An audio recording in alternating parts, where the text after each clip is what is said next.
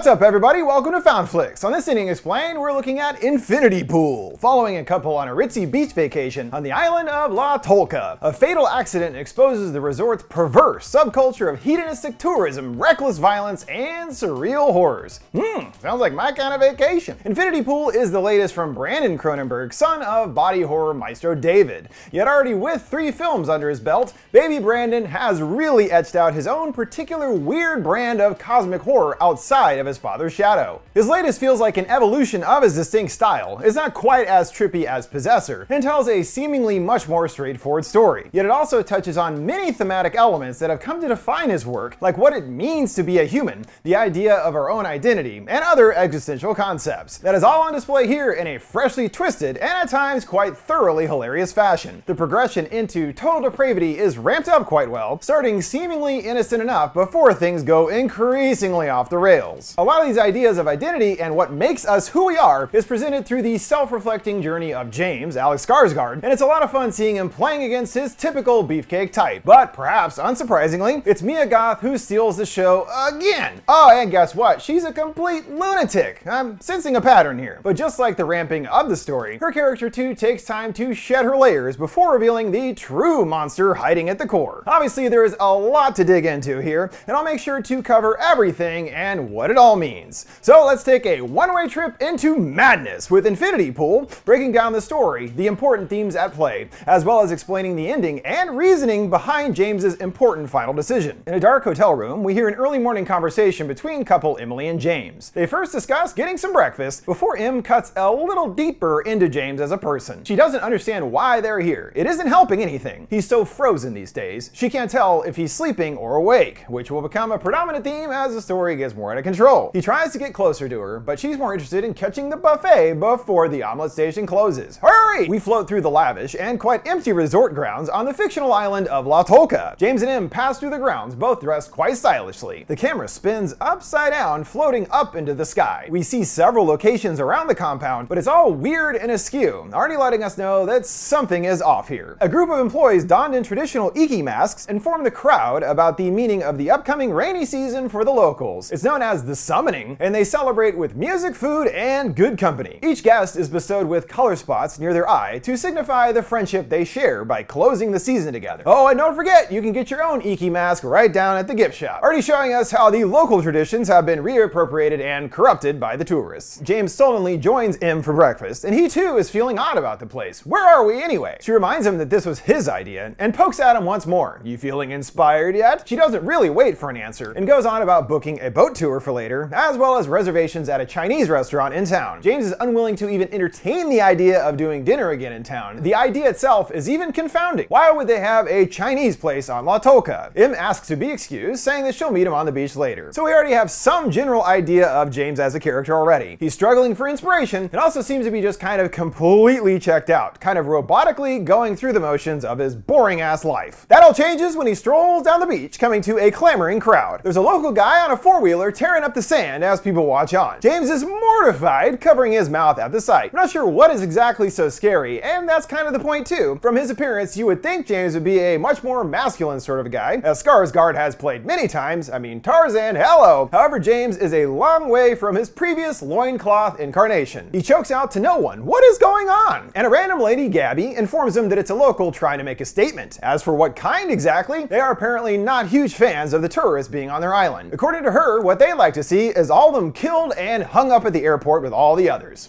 James finds that a bit extreme, and Gabby tells him, well, the Latolkans are a quite dramatic people. Then she surprisingly reveals that not only has she read his book, but she loved it. James is taken aback, but thanks her. After all, not too many have read it. They formally introduce themselves, and she brings over her husband, Alban. He remembers the book too, and Gabby gushes that it's brilliant. James clearly is unused to compliments and revels in the moment. She invites him to dinner to get to know him a little better, and they already have reservations at Yang's, which must be the Chinese restaurant Em mentioned that he actively refused to check out. Looks like Gabby's positivity has changed its tune. At the restaurant, which does look like a typical bastardized Chinese establishment, Gabby describes describes it as a multicultural experience. It's certainly an experience, James scoffs. As for Albin's line of work, he formerly was an architect, but now runs a journal called The Glass Pane, and it's in Paris that the pair first met. Since she couldn't get work there, she made him move to the States. James weekly inquires, what does she do? Well, I'm an actress, of course. He has a contract in commercials boasting that they're grooming her. Her expertise is in failing naturally. The others don't know what she means. You know, finding a natural seeming way to fail at a given task. She simply can't go on without the product, you know? Albin suggests a demonstration, and Gabby places a bagel in front of her. She feebly tries cutting out the bagel, but just can't quite get it. It's impossible. No one can cut bread with a knife, she moans. That's why she needs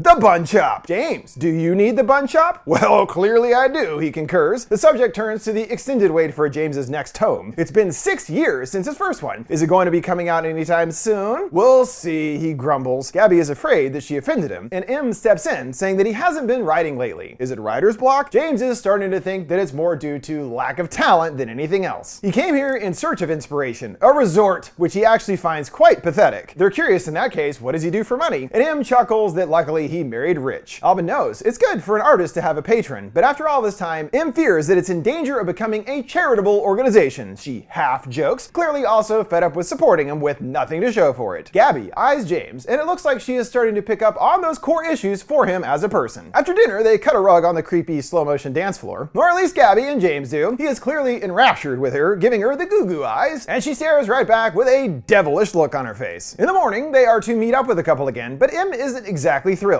They're essentially strangers, and they were told to never leave the safe zone of the compound. He's confident that they can trust them, while she thinks that he's just happy that he found his fan club. He jokes, hey, at least they're out there somewhere, and promises that it'll be a load of fun. Gabby greets them enthusiastically, and an employee has lent them their car for the day. The gates are unlocked, and we see how serious they are about security, with barbed wire fences surrounding the resort. They drive out on a picturesque road overlooking the coast, and it is much more naturally beautiful just outside of the resort walls. Not getting the real experience unless you leave the frickin' resort as a point. However, things are far from luxurious for the local population, seeing them all living in rustic huts working the land. An obviously massive difference from the disconnected rich tourists staying in their fancy hotel. They arrive at a lovely beach to soak up some rays and fry up some buffalo sausages. James's infatuation can no longer be denied, as he can't even help but be bewitched by Gabby. Albin offers him another sausage, and James groans that he's stuffed. Albin jokes that he's trying to fatten him up, and he will be their final course. We'll fry you up and feed him his balls, like a real marriage. M chimes in, perhaps she already gobbled his jewels long ago. And Albin has to know, why him? He has no money. She chalks it up to daddy issues, as in her dad hates him. Her father runs a publishing house, and the one thing that he asked was for her to never marry a writer. But as her father was a monster as well, she married the first broke writer that spilled coffee on her. Now that's true love, getting back at your a-hole dad. The perfect foundation for marriage. That becomes more complicated when James goes off to take a leak. He hears someone approaching and is startled to see that it's Gabby. She takes a grab onto James Jr. and gives him a proper reach around. James has some very serious reactions, as though he hasn't had his pee-pee played with in quite some time. He gets increasingly animated and shoots his shot. There's something I have to bring up about this scene, which is related to the original unrated cut of the movie. Pretty much every review I read from its film festival premiere described a scene with a prosthetic penis prominently displayed. And at this part I was like, oh man, it must be during this. So imagine my disappointment when no faux peen showed up. What the heck, you know? American cinema is so afraid of dicks for whatever reason. Let's hope we get that unrated cut at one point. I demand penis! He turns back to her in disbelief, like, did that really just happen? And Gabby casually strolls off without a word. Later that night, the party is finally dwindling down, yet Albin is way too drunk to drive. James offers in his stead, and before long, everyone else is passed out in the car. James isn't looking too aware himself, and it's only made more difficult to focus when the headlights start to randomly blink, making it completely dark ahead on the road. James fiddles with the switch, but the lights continue malfunctioning. He looks down and punches at it, and with his eyes off the road, plows right into somebody. Way to go, bud. The others pour out and are shocked at the sight. James defends that it was an accident. They need to call someone, the resort or the police or somebody. However, Gabby knows all about how the law works around here and puts the kibosh on that. According to her, they aren't civilized here. Their jails are brutalized and filthy, and would certainly meet their demises if they were imprisoned. So despite their better judgment, the group agreed to leave the injured person behind to die. Great vacation. There's a moment of worry when they wander back to the resort's gates. Initially, the guards are uncertain of letting them in. Again, it's against the rules to leave the safe zone. They promise that it won't happen again, and with that, they're allowed back inside. See, rules don't apply to them. What he did isn't sitting well with James, who soon tosses his cookies, obviously racked with guilt. moment. The other couple isn't even fazed, leaving with a friendly "we'll see you at breakfast." However, soon consequences come a-calling, as he is awoken by officers at his room in the morning. They sternly tell the couple to come along. They're taken through another confounding area of twisted pipes and derelict buildings. Him is hyperventilating with anxiety, clutching James's hand tightly. They're escorted into the police HQ, where they are quickly separated. He shouts after that he will find her. He's dragged into a cell and given a uniform. Left on his own for some time, James is forced to chew on what could be his fate. Later, a Detective Thresh enters and apologizes for keeping him waiting. He assures him that Im is fine. They were just talking, calling her a lovely woman. You must feel quite lucky. There already is some corruption to the case right off the bat, as it was the detective's Uncle George who loaned them his car for their beach BBQ. If his role in the crime comes up, it would be quite bad for George. So is James willing to lie about what happened? He's curious how that would actually help him, and it won't at all, but he at least would appreciate it. James agrees and then poses the question to him. Did he rent you his car? No, James grumbles. Good, the detective replies. He details an account of what went down more or less accurately, them fleeing without contacting the police after a hit and run and everything. This is according to his wife what happened. James is a bit surprised that Im said that, and that is the case, the detective finding her quite forthcoming in fact. Sure, that is the true story of what happened, but it also shows us how easily she was willing to throw her husband under the bus with unknown consequences. Thanks, hun. As it turns out, the punishment is quite severe. According to their laws, if someone is responsible for the death of a man, his eldest son kills him to maintain the family's honor. They do it right here in the building. Of course, James can't believe what he's hearing. He's going to be put to death for what he did? The detective continues that in the case of there being no son, the state will do the deed instead. Luckily, the victim has 2 sons. James tried to plead with him and apologizes for his actions. I mean, he can't die, right? There is an alternative option available to escape his fate. Thanks to a special act for international visitors and diplomats, for a quite substantial sum of money, the state will build a double of the accused to take their place in the execution. So basically, once more, if you have enough cash, you can get out of anything. It's also by law that the double will maintain its original's memories, and thusly will also believe itself guilty of the same crimes committed at the time of its death. This is a lot for James to wrap his head around, and the detective lays it out pretty plainly. Would you rather be executed or do the double thing? Well, when you put it that way, let's hit the ATM, bro. Doctors measure all over his body and strip him down completely. A rubber cover is placed on his head, and a weird thing is affixed into his mouth to keep it forced wide open. He's pushed into another room, and he takes a step into a red gooey substance. The doctor lady shows him how to keep his hands and slams the door closed. James looks around in suspenseful anticipation, hearing some pipes beginning to gurgle. Another blue substance starts bubbling in, and the roaring of the device gets louder. He's overwhelmed by strobing colors and waves of light passing over him. There's a flash of what looks like Gabby dancing in the nude in front of a bunch of spinning lights. Amongst the flashes, an inky mask appears on her face. The flashing is more intense, and James's face is sliced into cubes. Things reach a fever pitch of insanity, and James comes back to completely baffled by what just happened. Yeah, get in line, pal. Im is there and informs him that the double procedure was a success, and now it's time for the ceremony downstairs. They're led through a room filled with outdated machinery and are brought to see his newly formed doppelganger. Also by law, the copy has to be an exact 1-to-1 with its creator. Otherwise, it's not admissible in court. He removes a towel, revealing James's own face encased in the red jello from the chamber. Im cries in disgust that it's horrible, but James is more intrigued by just how similar it looks. He gets closer and James too gasps to life to his shock. The officers then shove them out to the mandatory witnessing of the execution. In a large hall, the double is tied to a pole with his washboard abs on display. The real James and Im watch from the stands on the verge of their seats. One of the victim's son enters the arena wielding a knife. He struts right up to James too, and James watches on with a morbid curiosity. His double sheepishly begs for his life and cries for Im to save him. She's barely able to even keep it together, her lips trembling at the scene. The boy jabs right into his gut, and he keeps on stabbing, unleashing a fountain of blood onto the ground. Despite, or perhaps because of the brutal display, James cannot look away, watching intently as the life drains from his double's eyes. It's pretty clear that this experience has awoken something dormant in James, as a small smile crosses his face. But this is just the beginning of his journey to being reborn. After that harrowing experience, Im is ready to leave immediately. James is still in a daze, staring at the ashes that he was gifted of his clone. She snaps him into action, and when rummaging through his things, he is unable to find his passport. Uh-oh, looks like he's stuck here. Im flips on him, shrieking that they have to leave, but no such luck. He offers that she can leave, and he'll follow after as soon as he can. Im has more on her mind than travel plans, and is disturbed by his reaction to the execution. You could just sit there and watch it happen, and she can't comprehend what is wrong with him. Lots, as it turns out. He blankly tells her that he'll go down to the front desk and see if they can help. He explains the the situation to them, and they ask if he wants to extend his stay. With the rainy season fast approaching, the room is still available. It's pretty clear why he is interested in sticking around, making eyes with Gabby sitting nearby. He asks to stay another week, and oh yeah, it's still under my wife's credit card. Thanks so much. She tries to apologize for everything that went down and tempts him to come have a drink. It's telling that he doesn't turn her down after all the craziness of the past 24 hours, but again, he is more intrigued than upset by everything. Now, word from this week's sponsor, HelloFresh, America's #1 meal kit. There's a lot to love about HelloFresh, especially just how easy it is to put together a fresh, delicious tasting meal. It's also great for saving a buck, as it's 25% less expensive than takeout,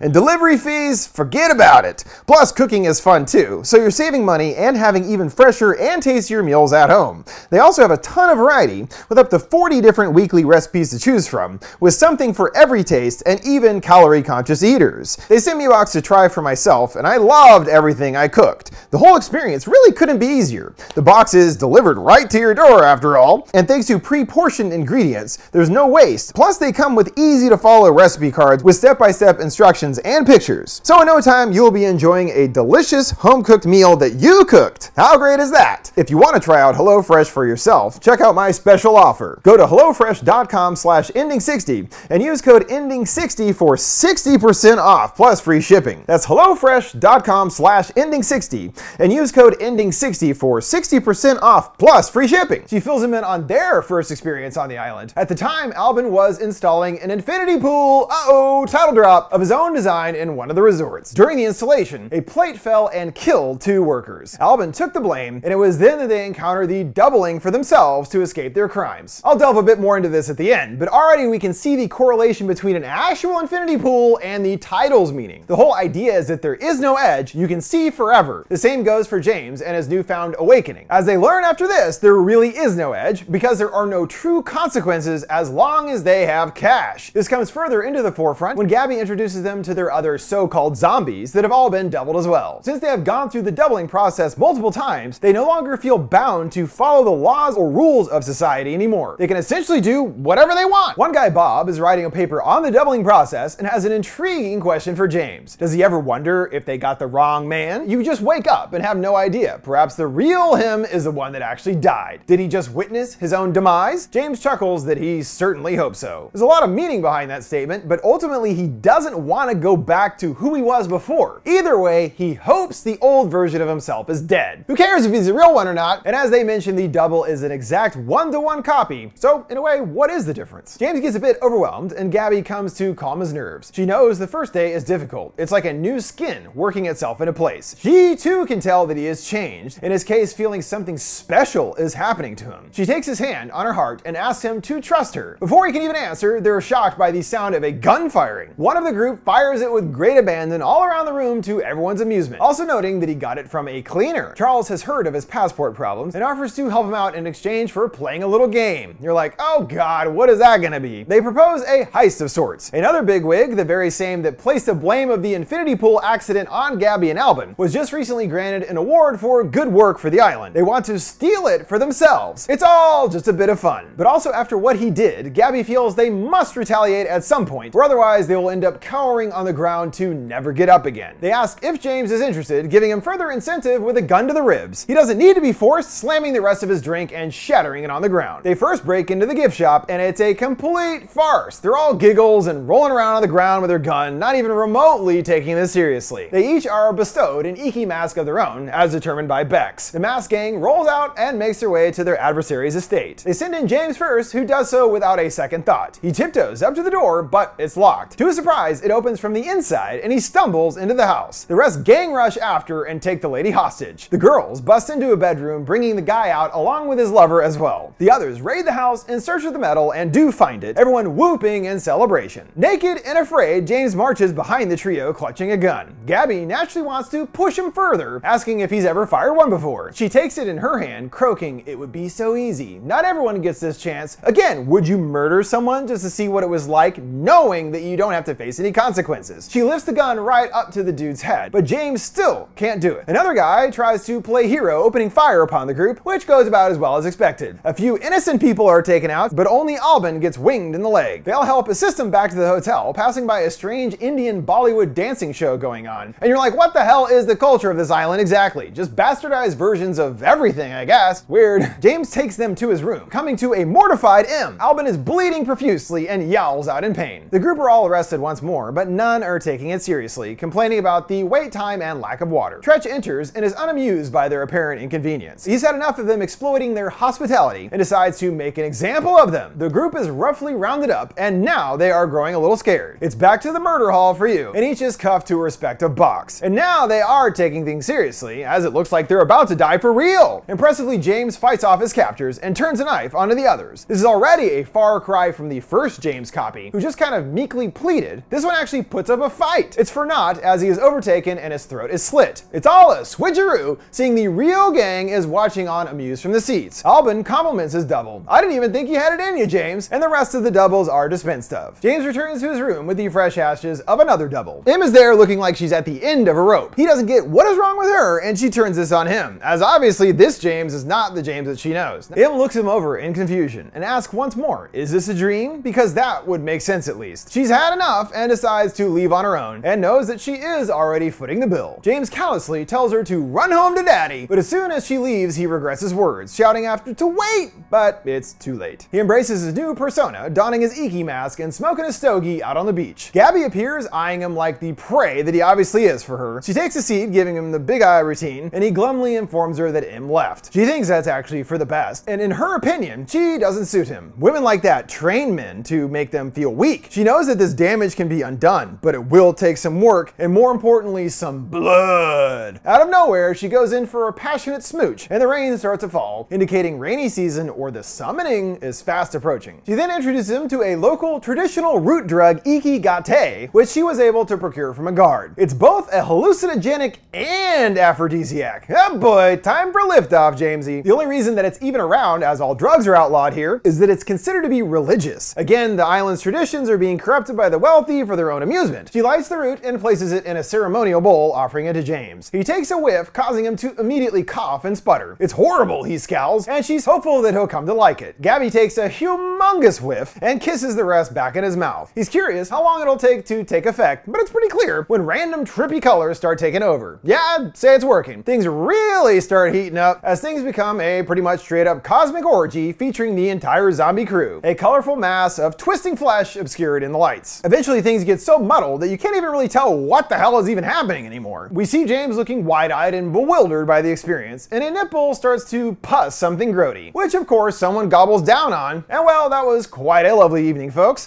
Thanks for the total drug-fueled madness. This all certainly has a profound effect on James, who sinks further into his new, darker, and more deranged persona. The couple is trying to enjoy their breakfast, but it keeps being bombarded by rogue cherries. It's James responsible, spitting them at them while the group laughs and eggs him on. Charles has news on the passport front, and that issue is so far from James's mind, he responds with a befuddled, "About what?" He's told that it's the detective Thresh behind the holdup. He is the one preventing him from leaving, in hopes of further filling his own piggy bank. Gabby encourages him that when it comes to strifes with locals, the only thing they appreciate is dominance over their enemies. They have a chance to strike soon, Bob learning that the detective is due for a medical checkup this very night. They roll out and James is looking way messed up. He's told to stay behind and they'll be back in a jiffy. Left alone, he stares off into space and starts passing out. No time for that as a police van rolls up and James worries that they're after him. They accelerate and almost run right into him, but James leaps out of the way. The others return, apparently victorious, with someone rolled out on a gurney. They get set up at the villa, including another batch of the root drug for James. He takes in a deep breath and then another to grow on, and he was really feeling that last hit by the looks of it. He swigs some wine and stumbles over to the guy with his head covered. He dumps some booze right on him, and Gabby tells him to show him your strength. He psychs himself up, flopping his arms around and speaking gibberish. He gets more and more animated, grunting around the room, and socks the guy right in the face. He goes for another punch and then kicks him to the ground. He drags him by his legs while everyone cheers and laughs. Gabby looks on quite pleased by his progress into becoming completely unhinged. He pummels him a bit more before unleashing urine right on his head. The others join in on the fun, and James throws his hands up in jubilation. Gabby leans down and removes the hood, shockingly seeing it's actually another James underneath. Oh boy. Yep, they are messing with him again to an increasingly alarming degree. They all think it's a big laugh, but James is horrified and leaves. He holes up in his room, clicking into place every lock he can. Yet that isn't going to be enough to keep his new pals away. He's lured by the sound of singing from outside and sees the group below serenading them in their Iki masks. There's a knock on the door from Gabby, hoping that he's not upset. It's just a joke, Jamesy. They pay the detective to make another clone of him just to have some fun. He stays mum, and she gets frustrated, calling it pathetic, which she finds quite unattractive. In another twist of sorts, James goes under the sink and retrieves his passport, meaning that he never actually lost it. He in fact stashed it because he didn't want to leave. Ever since the doubling, he has been intrigued by finding out more about Gabby's world. A lot of fun, huh? Although now he has finally reached his own limit and attempts to escape the resort. At first, when he's on the bus, he appears to have outmaneuvered his freaky new pals. Till he hears a horn honking and they pull up right next to them. James feebly tries to cower into the seat, and when they pull back up, Gabby opens fire. The driver pulls over and the gang has blocked the road. "It's the end of the line," Gabby shrieks. Now also seeing just how crazy Gabby really is, she starts shouting for him in a strange tone. "Where you going, little baby?" she cackles. Where do you think you're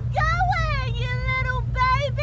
Man, Mia Goth is nuts. It's kind of hilarious. She addresses the others on the bus and promises to harm no one else as long as James gives himself up. She decries him as a spineless worm and a bedwetter who would give up his own mother to save himself. He finally gets to his feet and Gabby is delighted, cooing insanely to "Come here, little baby." They further amp up the humiliation at his expense, slowly trailing him down the road while Gabby rides on the hood of the car, hurling insults about just how pathetic he is. A real sucky baby, you know. They spill the truth regarding their friendship. It was all a setup from the beginning. She's the one that actually picks out the marks herself. They've been laughing at him the whole time. He's just a little bit of fun on their vacation. Rude. She reminds him of running over that guy. And that actually wasn't a part of their plan. It was just that James is such a buffoon, he managed to get into that trouble all by himself. Then she digs the knife in even deeper. She's never even actually read his book, and this does get to James. She chalks up him believing it to her skills as an actress. She actually thinks it was quite vain he thought they had read it. It's a bit funny, but most of all, depressing. To really make her point clear, she reads from an incredibly harsh critical article on his book. The book has nothing to say and lacks the words to say it. The article concludes that potentially the only reason this book even exists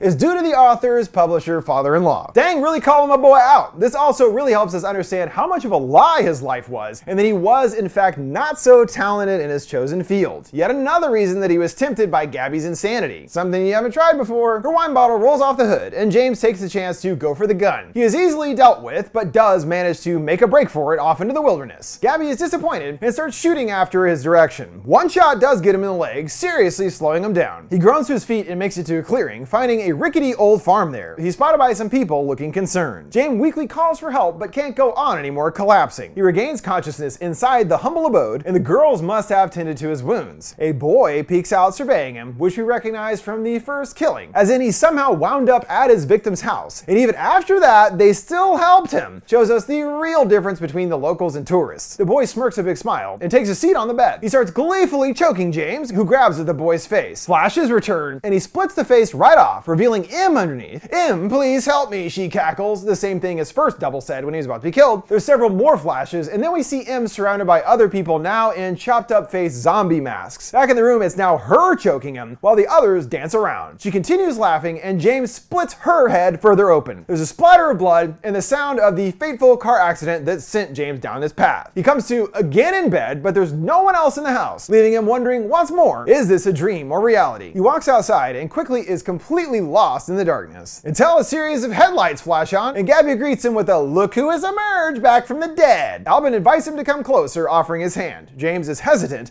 but does still do as told. They promise that today they are going to fix him. It's been hard, but they want to help him understand that this is truly a mission of mercy. It's time to shed that disgusting larval mind of yours and find out what kind of creature you really are. "Bring the dog," she orders. Bex leads it out, also clutching a bowl of the root drug. It's actually the other James, now on all fours and with a leash. She holds out the bowl for him to take a whiff, and Dog James breathes deeply and begins to grunt primally. Gabby explains that the dog is here for him to complete his transformation. Just as she said back on the beach, it's only through blood that you can truly unleash yourself from your past. James is handed a blade, looking quite shaken up. Sacrifice the dog, Gabby lays out, as the final stage of his journey of self-discovery. He refuses, which only amuses her. She tells him to pick it up. He shakes his head no, until she motivates him with a gun, knowing this is truly for his own good. "You pick it up," he retorts defiantly, and tosses the blade away. Dog James makes the first move, and the two tussle on the ground. Dog James bites at his arms and is unrelenting in his strikes. He gets his hand around his throat, and James attempts to keep him at bay, looking like he is going to lose the battle with himself. He digs down deep and growls, achieving the upper hand. He unleashes a flurry of punches upon his double dog's head until it is caved into a pile of gristle and bone. Well, there's that creature Gabby has been truly trying to unleash the whole time. Yet after the deed is done, he still seems to shirk back into his cowering nature. But this time, Gabby takes him in her arms. As he sniffles in her bosom, she rubs her fingers on his blood-stained hand. She applies some onto her nipple, offering it to James, who gratefully suckles down. He has effectively been reborn in blood, just as Gabby had intended. The question is, what will become of James? Will he return to his old life or embrace the new one? In the morning, he's on the phone with Em, telling her of his flight plans and saying he's genuinely sorry. "I miss you," he croaks. He wraps up his impressive 3 urn collection with extra padding to keep them safe. He waits by the bus and bumps into his friends, but they have reverted back to their kind of real-life selves, actually fake, another form of the masks people wear. The couples chatter about mundane things like scheduling a gardener or that Gabby redecorates the house whenever she's bored. James watches on stupefied. How can they pretend like none of that happened? At the airport, Gabby and Album give him a casual goodbye, and James is still left wondering, what in the fuck? Seriously? He looks around to the others, all awaiting to return home themselves. The drone of their chatter takes over, the nonsense swelling before fading away. The gate is now mostly empty, but James is still there. An announcer calls that it's the final boarding call for Melbourne. James looks at his ticket and passport, weighing the decision heavily before him. He ultimately decides to stay, the resort now closed for the rainy season, seeing it cascading down the windows. The bar sits empty, and the high tide splashes up from the beach. James is sitting there, completely soaked, looking steely-eyed out into the water. His ultimate choice was clear. He can no longer pretend to be who he once was after his life-changing vacation. There's certainly a lot of different factors at play, from what it means to be a person, co-opting island culture, clones, and so much more. But front and center is James's rebirth as a man, unshackled from his old, unfulfilling life. When he first came to the island, he was bored and in search of inspiration for his writing, or really the meaning in his own life. The problem being he was pursuing this muse with misguided intentions because he has lost touch with what even is reality thanks to his wealthy wife. This becomes his journey, to be confronted with this idea of reality and in a way his own identity represented in all forms. Is it a dream, a drug-addled hallucination, or what? No matter the interpretation, its central purpose is to guide us through James's rebirth as a person. And we also of course see that clear divide between the consequence-free wealthy and the hardworking locals there to bend to their will at every moment. Before meeting Gabby, James was repressed for a variety of reasons and essentially created a facade of himself to fit in. He really wasn't a writer. He was just another person struggling in desperate search of meaning. This seemed to gnaw him away over time, and that's what led to his desire to find something else. What he has been doing with Em is a dead end, but he doesn't feel he has any other options. There's also the idea of play of masculinity and how it relates to femininity. Em thought of James as beneath her, just a tool to get back at her father. She is always shoving him down and drawing into question his talents. But it's also only thanks to her cash that he's at this luxury compound and even able to save his own life repeatedly, thanks to more money. Conversely, enter Gabby, who praises his work, or really just stroking his ego, and she wants to push him further and into more absolute questions of what it even means to be him as a person. What makes us who we are? What is James? But really, she's just kind of fucking with him, pushing him to the edge to see what he'll do. Is there a limit? They represent very different sides of female influence. Gabby is pushing him for her own amusement, but also sees James's true pathetic and wavering soul. However, it's also only thanks to her that he can finally unlock and embrace who he is at his core. A deranged madman for all intents and purposes. It's also funny because James's decision to stay on the island illuminates another facet to his choice. Just before he decided to stay, he was still playing his fake role with Em on the phone, all apologetic and whatnot. See you soon, honey. But he ultimately still turns his back on this to stay on the island. He is unable to pretend anymore. But this also means he doesn't have Em's bankroll anymore either. So no more clones to get him out of trouble. What he was shown by Gabby now has a real weight to it because he can no longer pay his way out of his rash actions. This really adds an extra finality to his choice. He knows he can't go back, but also can no longer pretend to be who he isn't, no matter the cost to him, financially or more importantly as a person. Perhaps now he can truly appreciate the value of his new life as it's the only one he's got left. That brings us to the conclusion of this Ending Explained for Infinity Pool. And don't forget, before we go, you can send me requests for any movies or TV shows you'd like to see me explain by sending them my way on any of my social media accounts at FoundFlix. What did you think of Infinity Pool and its ending? What are your thoughts on the story? Let me know your thoughts down in the comments below. Make sure to like, subscribe, and follow. Thanks for watching FoundFlix. See you next time.